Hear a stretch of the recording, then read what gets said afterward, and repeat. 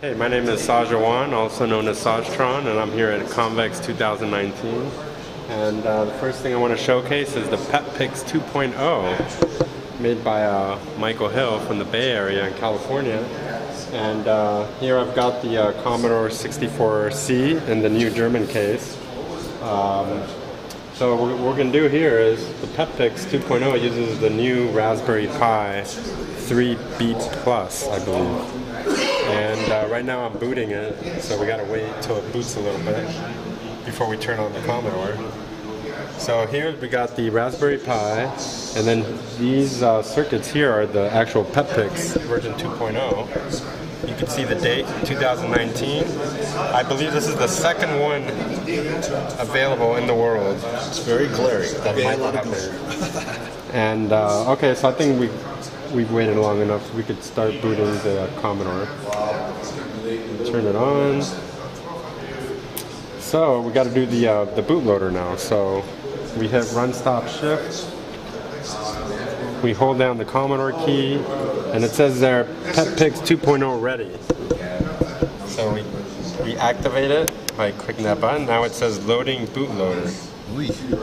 Too much glare from the lights around here. Okay, so it says search found. It's ready. It's found the bootloader. So now we got to load the menu.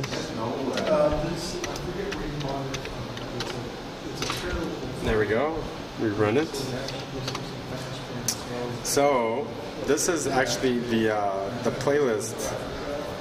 We've got real MP4 files. Like if there's a SD card inside the Raspberry Pi, I could literally take the SD card out, play it on the PC, and you'll see these are regular MP4 files. So what's going to happen is this is a playlist where I could play all the files, and what's great is it'll jump from one to the other. I don't have to do anything, and then when it reaches the end, it just loops right back to the beginning. So it's pretty cool. You could just like start it and just let it play all day, and it's really cool for visuals. So now we're gonna play the first file. So what I did was I ripped a lot of YouTube 80s trailers from iconic 80s movies. So here we go. Here's the first one. This is one of our favorites, Breakfast Club. So what's going on here is the Raspberry Pi is decoding the video frame. So it's doing all the dirty work. It's lowering the resolution to 320 by 200. And then it maps the images to the Commodore 64 16 color palette. And then it's sending the video into the user port through the bus. And just to show you here what's going on, this is actually not going into the user port, but the way I put it here, you can see what's really going on. The bus cable is going into this piece here. So it's actually three components. It's this part here, and then this part here into the Raspberry Pi. So here we got the next video, the Commodore, famous Australian Commodore ad. Are you keeping up with the Yeah, in the glorious Commodore 16 color palette. So yeah, this is real time. This is not pre-done or anything like that. So what's happening now is it's sending the video as fast as it can through the user port, and then there's a play routine inside that plays everything back as fast as it can, and then it throws it out, and then it accepts the next frames, and that's what it's just doing as fast as it can. Not much room for a SID track or anything like that, so it's using all the resources to do this.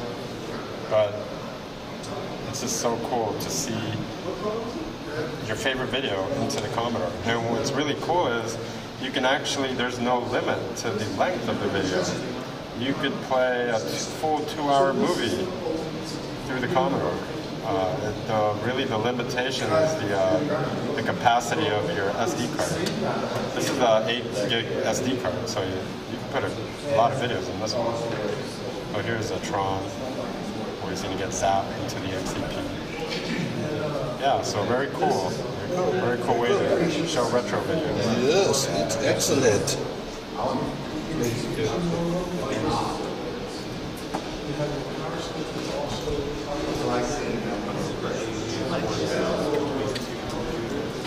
You ready for the next one? Yes. Okay, so here we go. Here we go. So these are all the musical SID instruments that I have here to showcase. So this next one is the Koalamin.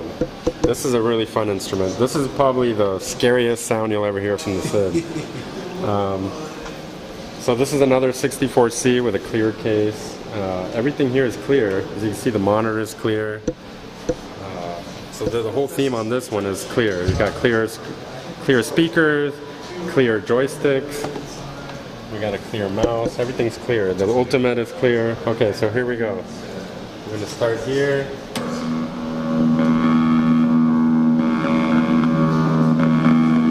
So everybody knows about the Koala Pad. It's the drawing instrument. You draw here and then it comes out on the screen. But for this application, we're using it to control kind of like a theremin, but we call it here the Koalamin. So here we go.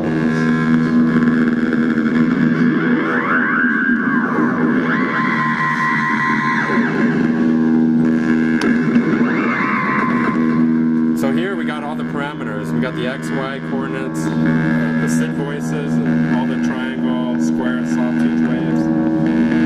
We've got the filter settings, the glide, presets. We also got a visualizer. This is what a theremin looks like, so it follows my Koalamin.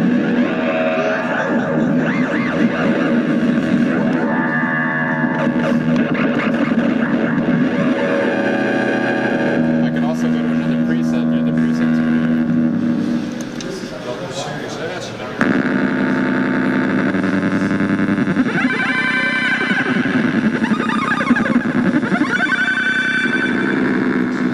So with the second joystick, I could select presets.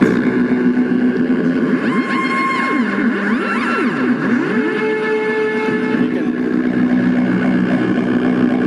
can hit different effects.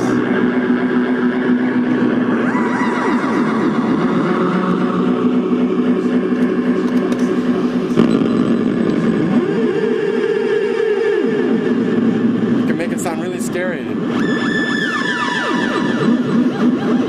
We also got more parameters here. You can change the waveform types. We have a sequencer, filter, sweep, rates. I mean, this is endless. Okay, so now we go over here. Next up, we got the floppy drums, 87. So basically, this was originally a joystick drum machine, and after like a day, I got tired of the joystick. So I figured I wanted to like hit on some actual drums. So I basically took all the guts out of the Atari joystick and extended it to some floppy disks. And So this is what is this called again? What program are you running here? This is originally called the Ghetto Drums 87. Oh, okay. Yeah. We're using number 2 pencils here, and there's tinfoil here because these are actually the grounding cables. When you move the joystick, there's a ground attached to it. So these are the ground cables. How are you interfacing this in? So it's going in through the joystick. It's an actual joystick. Okay. It's a real joystick. So it thinks it's the joystick. So I extended the wires, each movement, to these little forks here, and they're going into the metal. Only the metal plates are working. And then to add that 80s vibe, I added some cassette tapes on the back. So here we go. Oh, wait. And this cartridge is. Oh, that's just a joystick switcher. So it switches from A and B, but this is actually being used for this as well. Okay, so, right. And this is the Australian rare case released in the 80s aftermarket case. Just if you were curious what that was. So here we go. We got some effects there. Here we go. So you can play your drums here.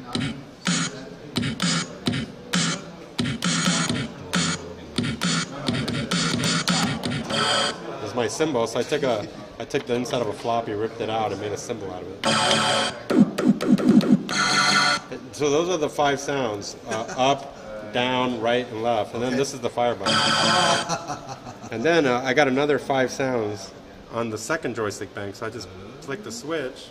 So instead of taking the joystick out, you just get one of these units and you just push the button.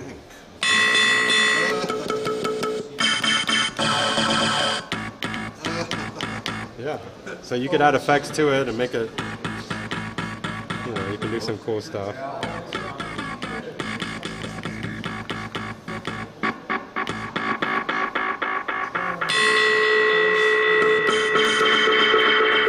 Yeah, so there you go. That's the drum kit, and then over here, this is here we can switch screens here. So this is the synth cart program, running off the Kerberos MIDI card. Oh, okay. So this is the Kerberos version, the 2.0. So this is a little more enhanced version for this cartridge. And this is like the really rare elbow cartridge with a reset switch.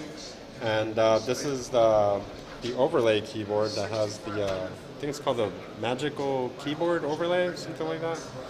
And this goes over, it only fits on the 64 breadbin. It won't fit on a 64C or a 128. So this is pretty neat. So here, you could play all the SID channels, 3 sound channels.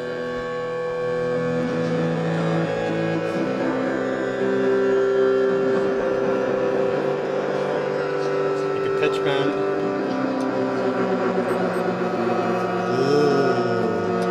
You can also do arpeggios.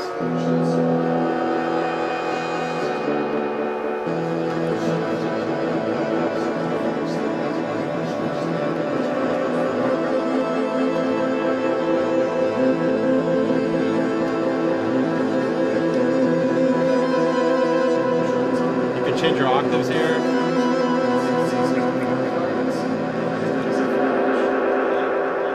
We've got different sound banks.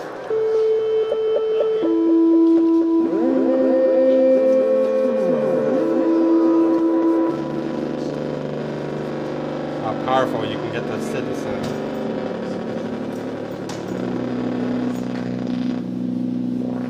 You got filtering over here.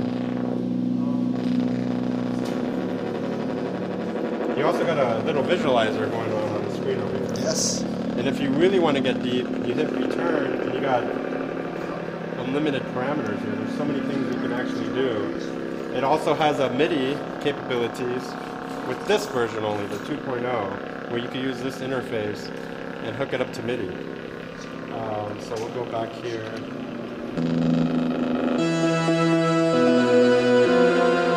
You can play 3 notes at once, make some chords. This is another arpeggio.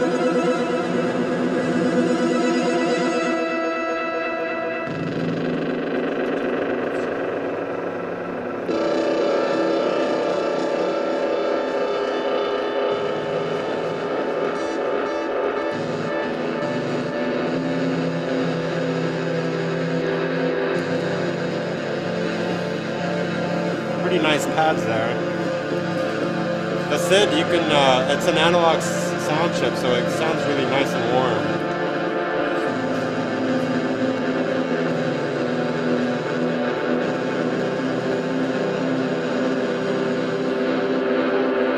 There you go.